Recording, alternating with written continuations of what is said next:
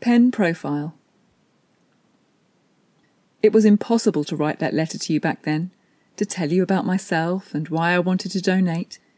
Everything I put down sounded like I was writing a job application. And obviously I wanted to sound nice and normal, to be someone that people might choose, because the egg sharing made a big difference to us financially, although of course I couldn't really say that. It wasn't the only reason, though. I did feel for anyone who was in the same position as us. I wondered whether you'd been trying for a long time as well, maybe for even longer than we had. Oh, all those years of hoping and crossing your fingers each month, feeling like it was going to break you down. Whether it drove you crazy that you couldn't turn around for someone announcing they were pregnant, and how you try so hard to be happy for them. And at the back of it all, that slow, sinking realisation that it might never happen for you. We probably went to the clinic for our transfers on the same day, didn't we?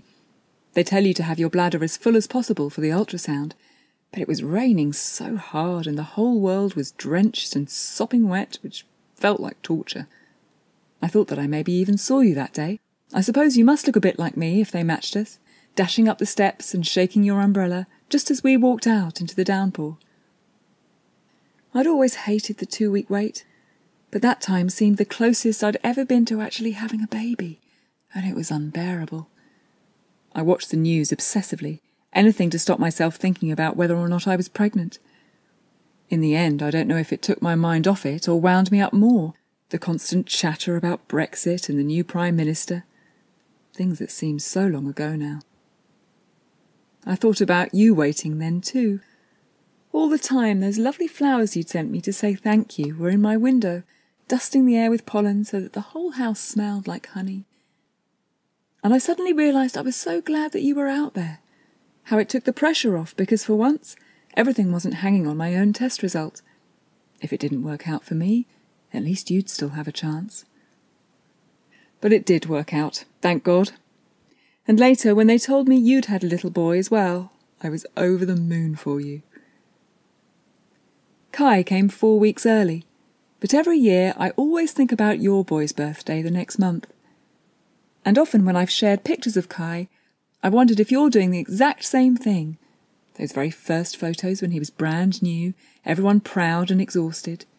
Or him grinning in his high chair, his face smeared with mashed carrots. Or dressed up in tinsel and sheets for a nativity.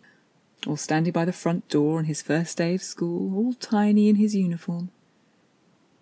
And now he's stubbly and probably taller than you, about to head off to university or start work.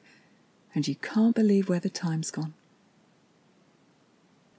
I do think of it more and more lately, with the boys about to turn 18, that your son might look me up. I'd be so curious to see him.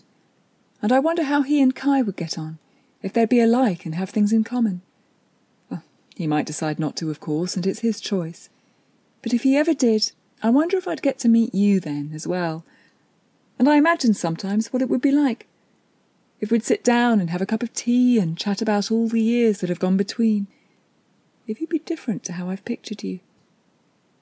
And I think about how I had no idea what to say to you back then. But if I saw you now, maybe we'd feel like we'd always known each other.